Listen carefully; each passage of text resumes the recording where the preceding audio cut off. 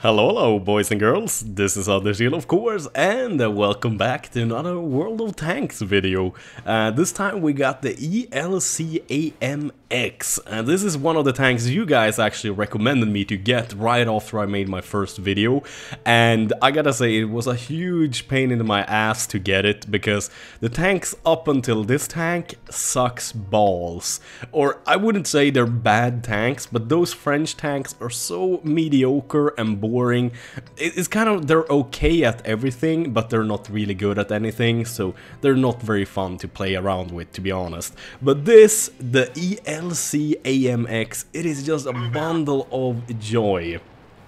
Really, the only thing bad with this tank is honestly it's kind of bad, or actually really bad turret, because you have almost no gun depression, you have almost no range you can fire upwards either, and you have almost no side-to-side movement either. It's kind of like a tank destroyer almost. Honestly, it is a tank destroyer, a small, extremely quick and light armored tank destroyer. That's what I would call it, because the AMX has a 90mm gun that has 170 penetration and 240 damage on the top tier gun on this tank. And that is good enough to penetrate the armor with nice shots on almost every single tank in the game. Some tanks you're gonna have a really hard time with, but honestly, it's not many tanks. As long as you aim well, you're gonna do good damage against most tanks with this gun.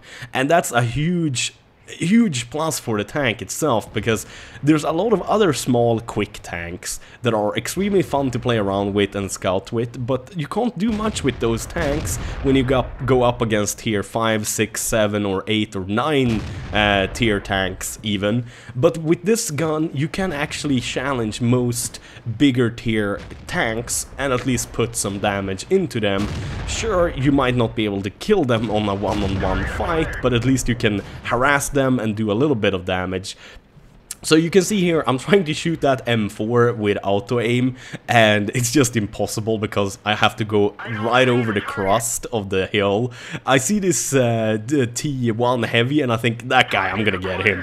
And there, you see, the tank is so small, he shoots over me when I go over the crest. Same thing with the other tank, it tries to shoot me and just misses me. It's amazing. And the quickness is just superb in this tank. I mean, shit, you see, I'm going up a hill with 20 kilometers an hour, then I can go over the crest and be back again in less than a second. And unless the enemy tanks are actually aiming straight at you where you're going over the crest, if you're spotted already, they're not gonna have time to aim and shoot you. It's almost impossible. But here I become a little bit greedy. I really want to hit this T43 again, but I get scared, so I shoot a little bit too early. I wanted to aim for the cupola, but I know he has a gun that's definitely gonna penetrate me, because the armor on this tank is basically useless. The only shots you're gonna bounce are bad shots from tier 5 tanks or lower. Maybe a couple of tier 6 tanks can bounce their shells as well with the really bad penetration guns, but overall, I mean, this tank is extremely vulnerable to artillery, so you should never stand in the same position again, or for a long time. So I go over the crest, I put one more into that T34, because he's the one doing the spotting for them, and now the IS is moving up. But luckily, my teammates are actually doing well here, so I can auto-aim and go over and put one into him. Sadly though, I do no damage at all, so I'm like, ah, fucking auto-aim, god damn it, that stinks. So I'm thinking like, okay, let's go over the crest again, because he's busy looking at others. Let's put one in the lower plate. I was thinking about putting one in the turret first, but then I remember that, yeah, the IS has pretty good turret armor, so better to put one in the lower plate instead. So my team finish him off, because the reload time is immensely long on this tank, on this 90mm gun on this tank. The reload time on the smaller guns, the 75mm I believe they are much better. I think the reload time is only like 4 or 5 seconds, so you can really put a lot of hurt into the enemies with that. But honestly, it's too weak. It only has 100 penetration, and that's just not gonna make it.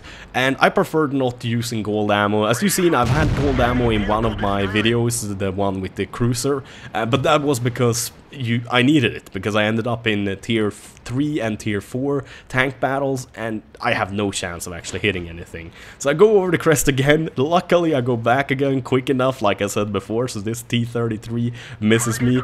I go with auto aim, I just pop over the crest and see green light, boom, 255 damage. Nice, very nice indeed. And that's what I'm telling you, if you run this 90mm gun on this tank, you really don't need any extra armor penetration. I mean, maybe you want to run 2 shells of gold ammo, but that's about it.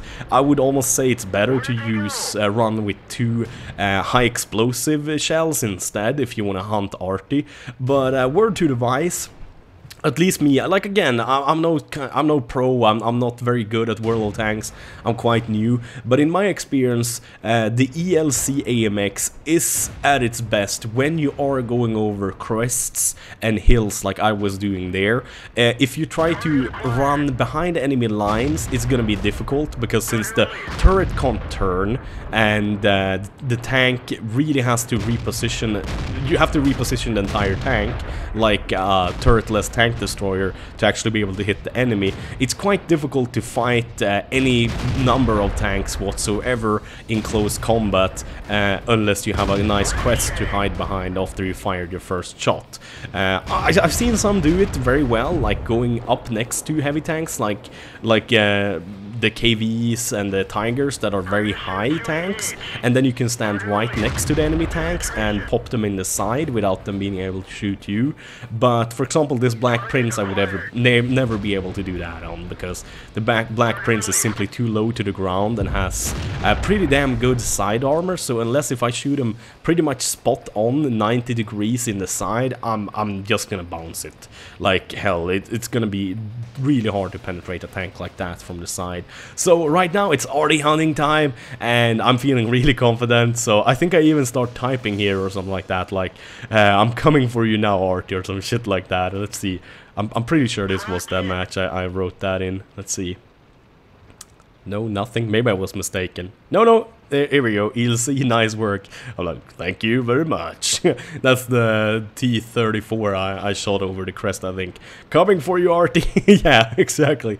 Now I'm looking for the Arty. Sadly, the VK3601H finds him first, and as you can see, with only 280 health points, I would have easily killed him in one shot if I had HE, so that would have been really sweet. So let's look at the actual stats of the match. Okay, let's take a look at the score screen. Master's badge, fuck yeah, Master Gunner and Sharpshooter got tons of spotting bonuses, 7 enemy tanks spotted.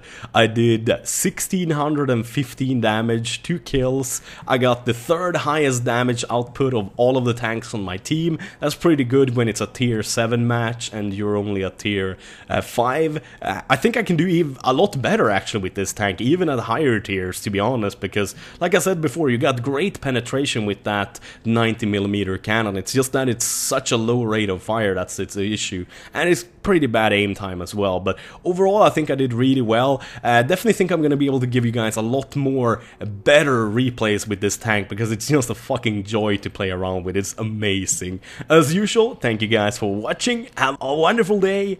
Bye bye.